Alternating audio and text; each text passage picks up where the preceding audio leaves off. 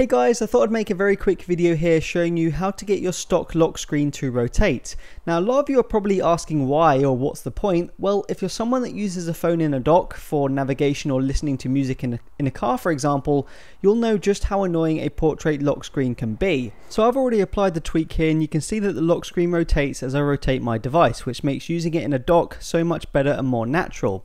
Now in this video, I'm actually using a custom launcher called Nova, so that's why my home screens are also rotated, but you don't need Nova Launcher to get this tweak to work on your lock screen.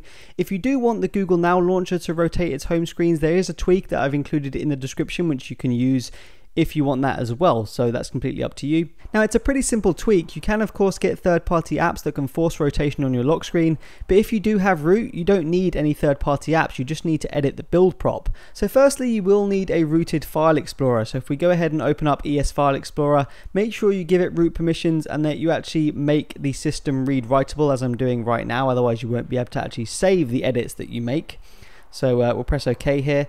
And yeah, now we have to head over to the system. So let's find the system folder.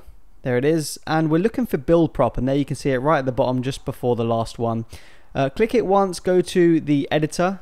Now you want to scroll all the way to the bottom of your build prop and you want to add the line I have right at the bottom here. I do have this in the description as well if you want to copy and paste it. That line won't be there for you. That is a completely new line that you have to add. So make sure you add that, save the build prop, then reboot your device, and that's it. Your lock screen will now rotate when the device boots back up. It's a very simple tweak, very easy to do.